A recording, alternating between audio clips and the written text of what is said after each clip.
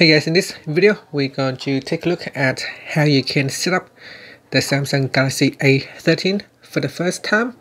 So before you begin, you can insert a SIM card into your device. Once you have inserted the SIM card into the device, then we can begin setting up the phone. Now make sure the SIM card is inserted and it is activated.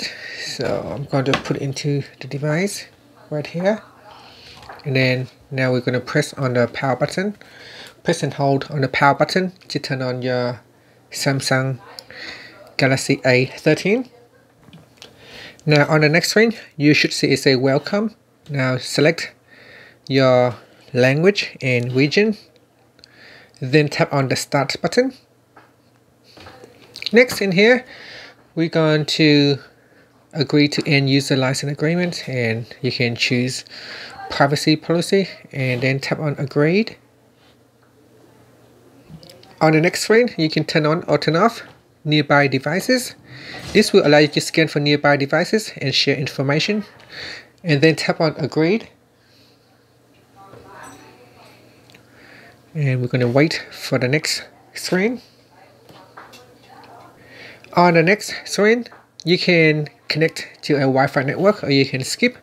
So I'm going to attempt to connect to a Wi-Fi network. And then after that, tap on the connect button.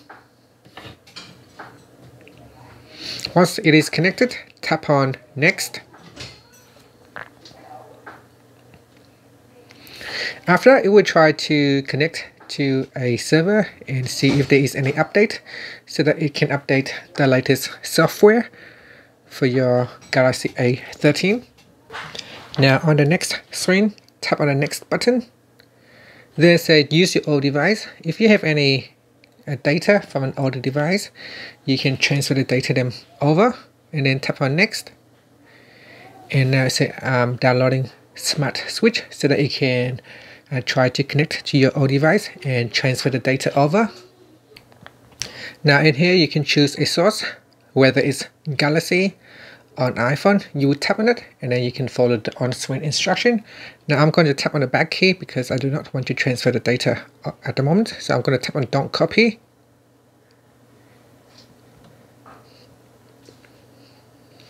And now say checking info.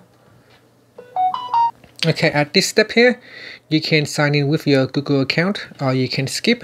If you skip, you will have a chance to sign in on the settings menu. I'm going to tap on skip for now, and then tap on skip.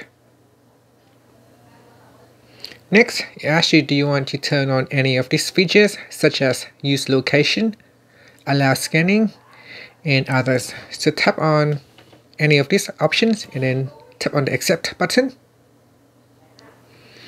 Next, you can also set a security such as face recognition, fingerprints, pattern lock, pin lock, or password. If you don't want to set up a lock screen, a password on your lock screen, you can tap on the skip button and then tap on skip anyway. You can always go back into the settings menu later on to set up your password. Now it says review additional apps. You can choose any of the apps that you want to include or not include in this setup. For example, if you don't want to use LinkedIn or Office, you can deselect them. So any apps that you don't want to include, you can remove them from the list here. And then tap on OK. So there are quite a few number of bloatware. Bloatware are software that you don't really need, but it gets pre-installed on your device anyway, so you can you have the options to remove them before setting up your device.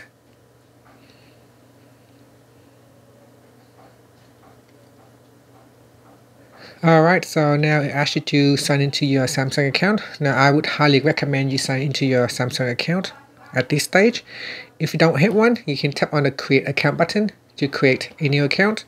Once your Samsung account has been created, if you happen to lost your device, or if you misplaced them somewhere else, you can use your Samsung account to locate or find the missing device. But in this video, I'm going to tap on skip and then tap on skip. It said that without Samsung account, you will not be able to use Samsung Cloud, Galaxy themes from a mobile, Galaxy stores, and Samsung members. You can always tap on the sign in button or tap on the skip button to go to the next page. And after that, we can tap on the finish button to go to the home screen. Okay, once you are on the home screen, tap on the continue button. And then tap on, it say here, it will try to set up some apps for you. I'm going to tap on skip. And on the next screen, it will try to optimize apps. I'm going to do this later. It say, do you want to install any of the recommended apps? If you don't like them, you can deselect them. So you can deselect the apps that you don't want to install. And then tap on finished. And then tap on finish again to finish off. And that's it. Now we are on the home screen of the Galaxy A13. Now if you want to go into the settings menu, swipe down at the top and tap on the settings icon. And here you'll be able to sign into your Samsung account. You can also sign into your Google account by tapping on the accounts button down here, accounts and backup. And then tap on manage accounts, and in here you can tap in you can sign to your Google account. And then tap on the home button to return back to the home screen. And that's it. That is how you can set up your Samsung Galaxy A13 for the first time. Thank you for watching this video. Please subscribe to my channel for more videos.